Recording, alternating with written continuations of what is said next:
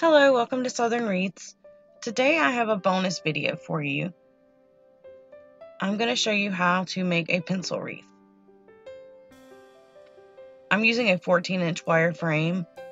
I got this one from Dollar Tree, and I'm just going to use pipe cleaners. I'm going to start by adding a pipe cleaner to the crossbar on the center. I'm going over 2 bars. I'm going to twist it 3 times. I'm going to do it pretty tight. You don't want to do it so tight that you bend the wreath form, but you don't want the pipe cleaners to move at all.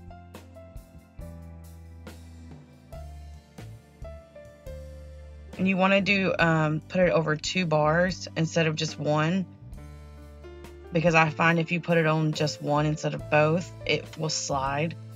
This just gives it more grip, so when you're twisting it, it holds better. I'm going to go around and put 1 at each crossbar or the middle.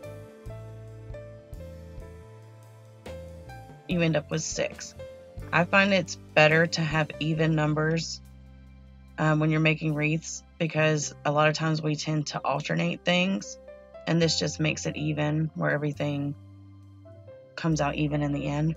Okay, so to start the outside section, I'm just going to pick a random crossbar. Again, I'm going over 2 sections and twisting 3 times. The difference from the outside and the inside is, for the outside, I'm going to lay the pipe cleaners along the frame. I use the second ring as my guide, and where the pipe cleaners end, I add my next one. And this is where you want to be careful to not twist too hard, because it will squeeze the frame together, because you're not at crossbars right now, you're just in the middle. But you do want it to be tight enough to where it doesn't slide.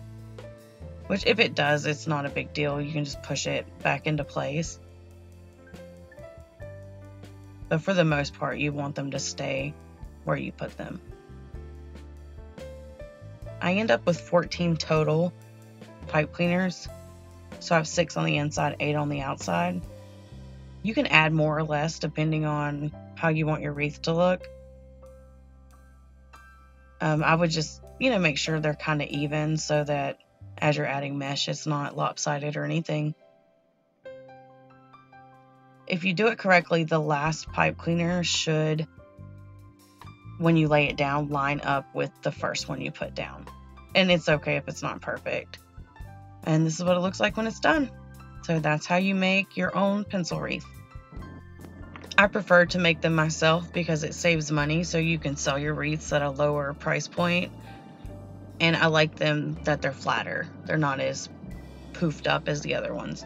And thanks so much for watching. And if you like my video or learned anything, please like, share, and subscribe. Thank you.